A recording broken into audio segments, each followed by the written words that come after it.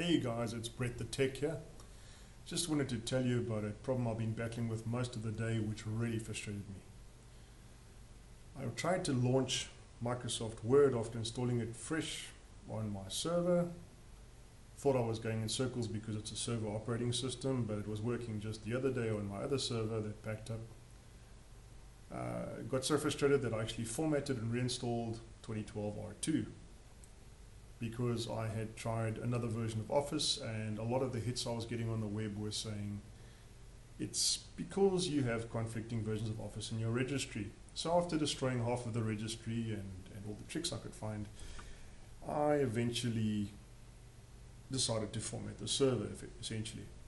After a fresh install, loading my volume license Office on my 2012 R2, I had exactly the same error, and that error was as soon as you launched Microsoft Word, for example, any Office component, it would come up with, before it even got to that blue splash screen, it would come up with a missing file complaining about a winword.exe error. It could not find this file here, api-ms-win-crt-stdio. Now, if you Google the actual error that it came up with, all the hits you get on the web are runtime. I could not find a single hit at that time for the STDIO, the studio, I call it. So essentially, I got more specific and said, I want that DLL. Found one or two hits. You can see there is a specific hit for it here. They do offer you the DLL separately on one of these sites. It's the wrong version. Don't try it. It doesn't work. Going to this website, you get the opportunity to download the update for Universal C runtime in Windows. It applies to Server 2012, Windows 8, etc., etc. So I thought, brilliant. Installed it, it did nothing. The solution is this. You need to, after installing your operating system, in my case Server 2012 R2, it could be Windows.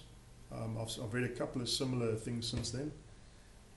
You've got to update the hell out of it. If Microsoft has a gazillion updates for the operating system, update, reboot, update, reboot, update, reboot, until Bill Gates has run out of stuff to send to you.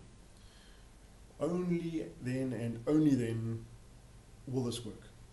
So afterwards you then run this installation, because if you run it before then, even this installation gives an error. It goes through all the motions and at the end it gives an error.